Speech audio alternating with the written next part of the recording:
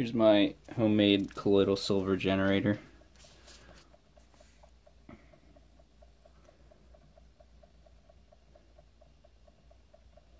Inside there is a timing relay connected to this button, and I have it set at 10 minutes.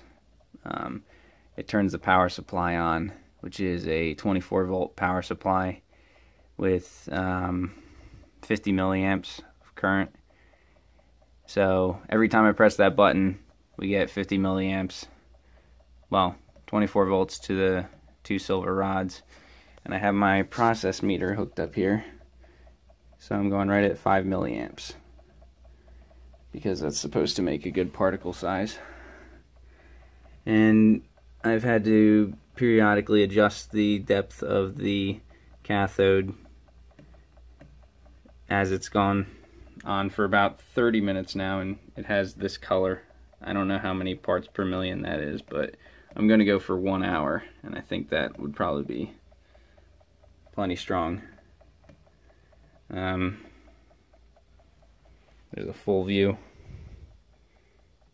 I have the water just below boiling. So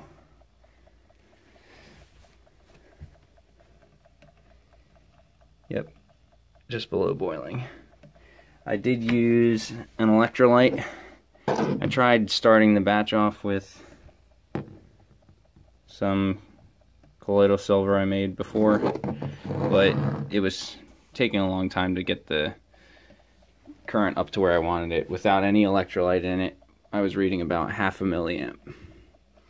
And I added 1 drop of the sodium carbonate electrolyte solution, and it jumped up to about 8 milliamps just from 1 drop. So I'm not really worried about 1 drop of this doing crazy things to the silver solution.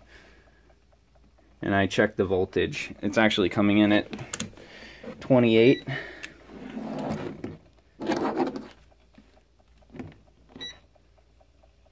So 27.5 volts, but that's close enough, so I'm happy with this setup. Okay, so we're back here again with the colloidal silver generator. I am starting a second batch, and I just wanted to show you what a difference it makes when I add the electrolyte in the current. So I have the power supply turned on, and the meter is hooked up.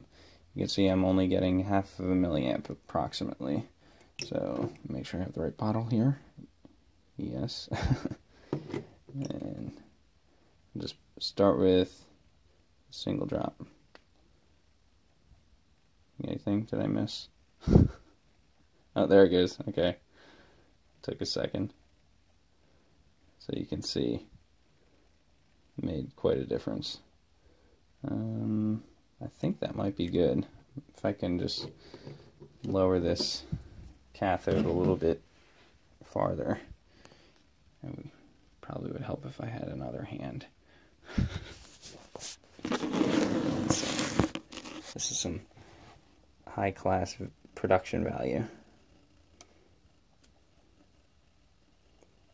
And there we go.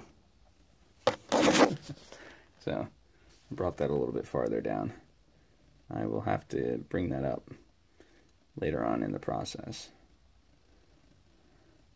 But we're pretty close to where I want to be. And now we wait.